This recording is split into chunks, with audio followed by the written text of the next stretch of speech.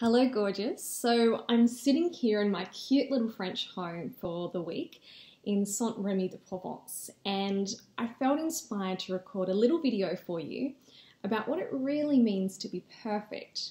Because if you've ever wandered the cobble streets here in France, you'd be familiar with enjoying the most quaint buildings, rustically aged with vines growing wild, flowers free to meander as they please.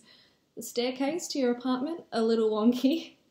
The perfection here in France comes from appreciating what is, and this is something that we can all apply to our own life.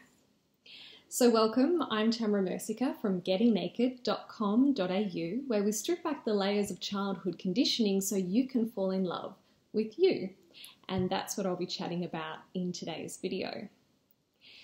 So let me start by saying you are perfection, just as you are right now. Regardless of what you may think when I say that, the truth is, you are perfection. Many people find this hard to believe, and because they can't see themselves as perfection, they keep striving for what they think perfection is. So let me ask you now, what are you striving for?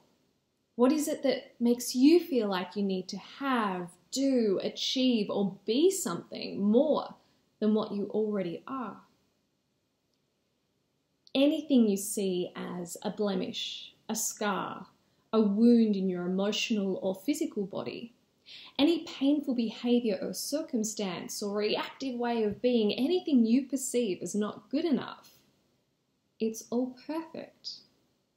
Really, it is. Now you may ask, how is this perfect when all it does is create pain?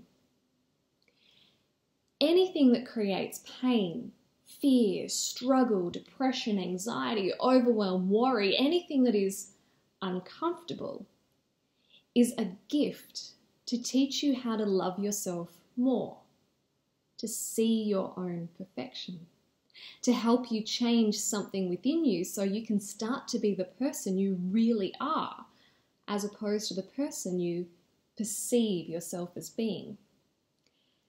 The only reason we cannot see our perfection is because we don't believe it to be there. That's why we strive for bigger boobs, less wrinkles, curlier hair, skinnier legs, a better wardrobe, more money, a better relationship, a more voluptuous booty.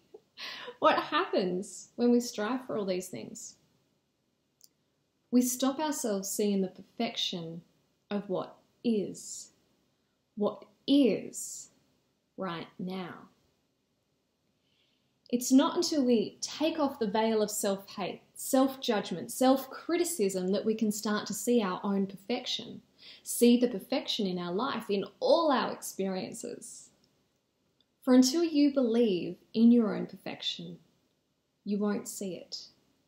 The perfection of that dimply skin, the perfection of the financial mess you're currently in, these are perfect because they are here to teach you valuable lessons to help you find yourself, to help you reconnect with the love within. See, life really is perfect, just as it is. It's only our judgment that makes it anything less than truly perfect.